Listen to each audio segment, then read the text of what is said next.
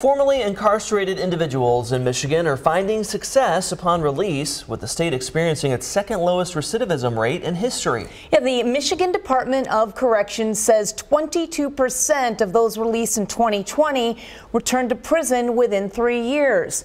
And that's according to state data. It tracked more than 6,000 inmates. One organization contributing to this success is the Mid-Michigan MAID Institute.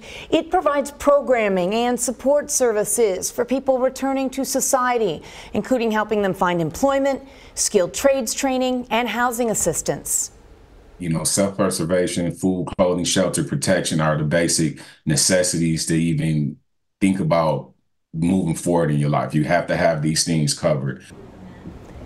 The state says it is committed to effective corrections and crime reduction moving forward.